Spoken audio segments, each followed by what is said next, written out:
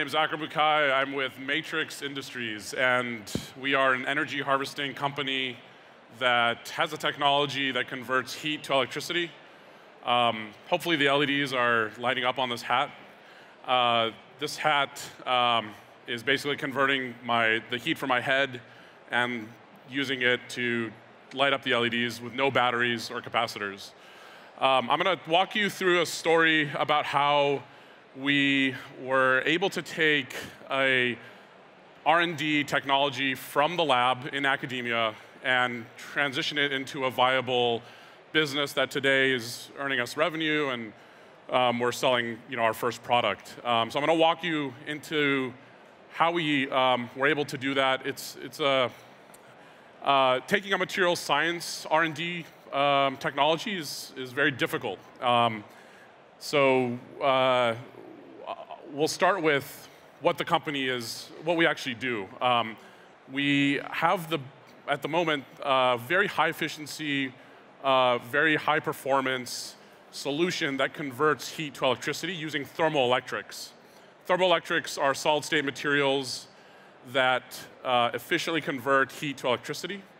They've been around for a long time, and we've been able to sort of pioneer and innovate around this technology to create the world's best performing thermoelectric systems. Our first application that we launched 2 years ago is a smartwatch that I'm wearing here on my wrist. It's powered by my body heat, and it allows me to power the watch without ever having to worry about charging it. And it's a typical smartwatch. It counts steps, calories, that kind of thing, and it's all working off my body heat. To date, we've raised around 30 million from top-tier investors. So that's just really quick overview of what Matrix is about.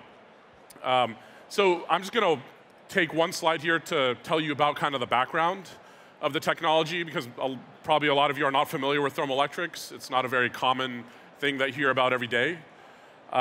So in order to have a very good thermoelectric, you need two things. You need a material that conducts heat really poorly, like glass, yet it has to conduct electricity really well, like a metal. And those two properties are not commonly found in nature. They actually kind of go against each other.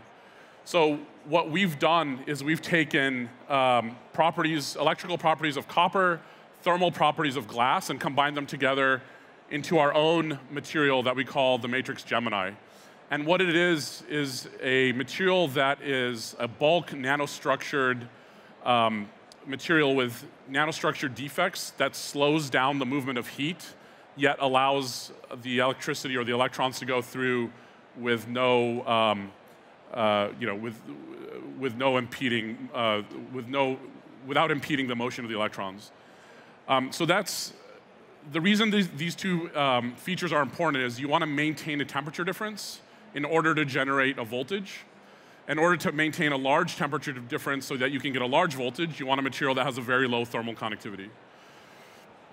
All right, so how do you take this basically R&D project that my co-founder Douglas and I worked on when we were PhD students and convert it into a real viable business?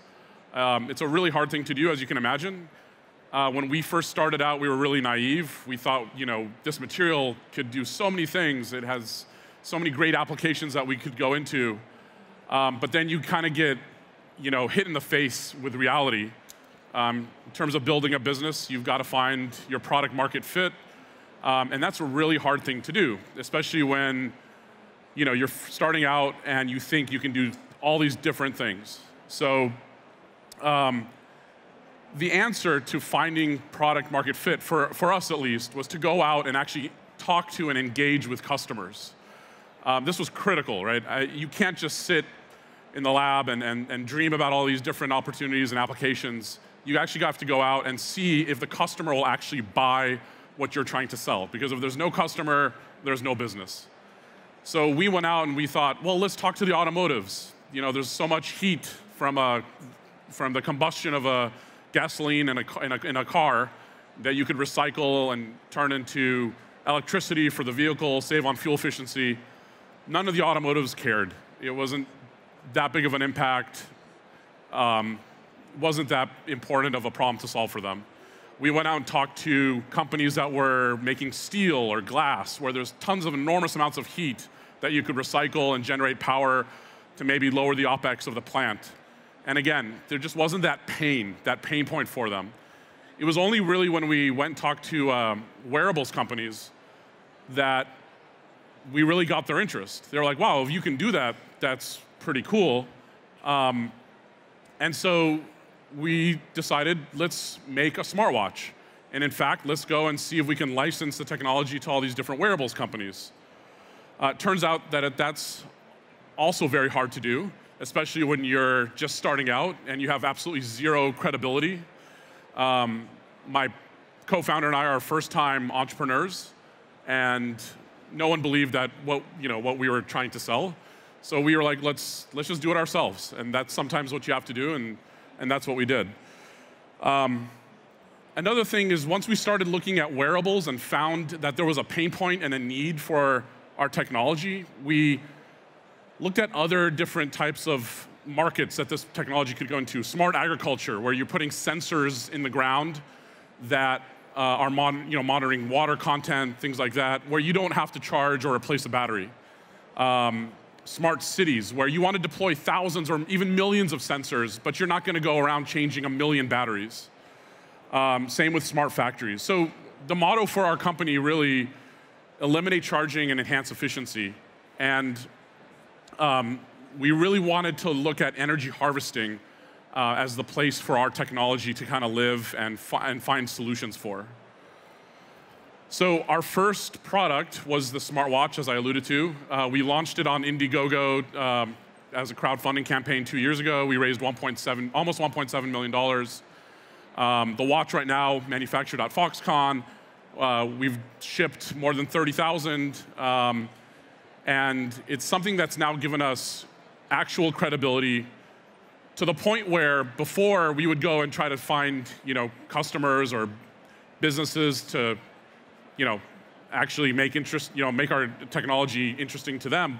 Now they were coming to us and reaching out to us and wanting to partner. And we've actually grown the business beyond just the wearables, and we've got partnerships with other companies because we were actually able to manufacture and provide a full solution product. And it sort of just, our credibility went from 0 to a finite number. So what is our kind of key innovation or innovations? We really have 3 kind of fundamental pillars, or technology foundational pillars. The Matrix Gemini is the actual thermoelectric, very high efficiency, low cost. We have the Matrix Mercury, which is something that we actually had no idea when we started the company that we'd get into. It's a boost converter. It basically boosts the small voltage coming off the Gemini to a large usable voltage. And when we looked at the market for boost converters initially, they were awful. They were super inefficient. They'd throw away 2/3 of the energy output from the thermoelectric, and they had very high turn-on voltages. Our boost converter has the world's highest efficiency and lowest turn-on voltage that enables a lot of the different applications that we're getting traction in beyond just wearables and going into IoT and sensors. So this was actually an innovation that came after the fact that we had no idea we'd do, that we actually ended up doing just because it provides the full solution for our technology and our partners. And then the Matrix Luna is also a new development that is able to store heat. So these 3 things combined together allow us to actually capture temperature fluctuations in the air, in the environment, to generate power. So you actually don't even need an obvious heat source. You can actually put this thing outside, and the temperature variations from the day and the night are enough to generate power. And again, we want to use this for IoT and sensors. So we call it the power station. It eliminates charging. It's practically always on and with zero maintenance. It enables all sorts of different sensor and beacon platforms. Going back to the applications I mentioned before for smart ag, IoT, smart cities, that kind of thing. Again, this type of technology only came about from kind of the hard, grind that we were in for the development of the watch. And as soon as we moved from this kind of narrow thinking from the lab where we were just focused on the material and just the small little component and really thinking about the entire system, the holistic picture, that's when we really kind of became a company. As I mentioned, we actually got inbound interest for the first time, right? People are coming to us rather than the other way around.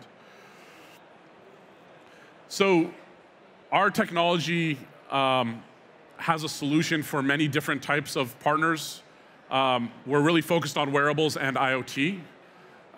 We want to go in beyond just the watch or this funny-looking hat.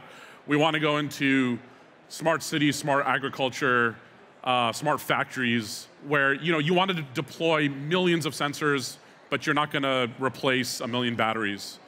We already have made some headway into those markets with some of our beacons and HVAC sensors.